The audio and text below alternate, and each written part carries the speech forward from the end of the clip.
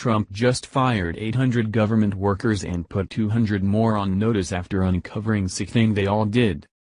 President Trump has demonstrated his deep appreciation and love for our military ever since taking office, a drastic change from the arrogant commander-in-chief our veterans became accustomed to underneath Obama.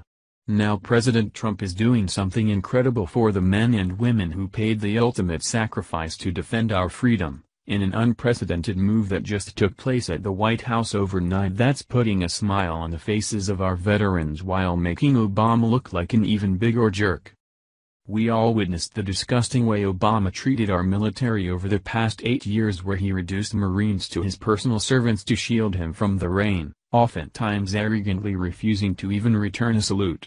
Who can forget the images of Obama standing in front of the flag-draped coffins of our heroes back in 2012 as he lied his ass off about Benghazi, blaming the attack on a YouTube video?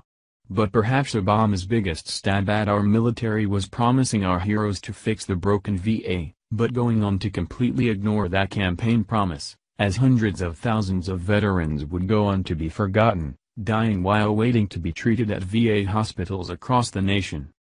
Thankfully, the days of our military heroes being forgotten and treated like crap are finally over. President Trump is not only fixing the VA that Obama failed to do, but is making Obama's corrupt VA officials pay the ultimate price for their negligence. In a clean sweep that happened in the overnight hours, it's being reported that 500 VA employees have just been terminated, and an additional 200 have been suspended for their shady conduct. The Gateway pundit reported. The Department of Veterans made public a list of employee terminations, demotions, and suspensions. It has expressed that this list be updated weekly in an effort to add more transparency to the department following Congress's push to increase the scope of power by the VA secretary. President Trump expressed his frustration with the VA back on the campaign trail, stating that the VA was probably the most incompetently run agency in the United States. The bulk of firings were directed at lower-level VA workers, such as housekeepers and food service workers, after learning that initial oversight was not implemented. Many of these employees were discovered to be felons, sex offenders, or generally incompetent. This has led to poor care, and at times death from neglect, for our veterans. VA Secretary David Shulkin said in a written statement that he is doing everything to hold VA employees accountable and will now make the actions of all employees transparent to taxpayers, as they have the right to know what is going on.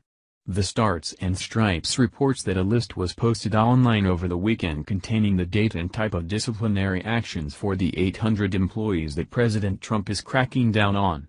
They reported, "Veterans and taxpayers have a right to know what we're doing to hold our employees accountable and make our personnel actions transparent," VA Secretary David Shulkin said in written statement. Posting this information online for all to see, and updating it weekly, will do just that. The list, posted online Friday, contained the occupation, VA region, the date and type of disciplinary action for approximately 800 VA employees disciplined since January 20. For privacy reasons, the VA is not posting employees' names. The initiative is part of the new VA Office of Accountability and Whistleblower Protection that Trump created in April with an executive order. Navy and Air Force veteran Peter O'Rourke is directing the office and advising Shulkin on the discipline of VA managers and employees. Shulkin gained more firing authority after Trump signed legislation June 23 establishing more repercussions and a faster firing process for VA employees. Trump, Shulkin, and many veterans and supporters of the legislation said the new rules would allow the VA to root out poor-performing employees and a perceived culture of corruption in the department.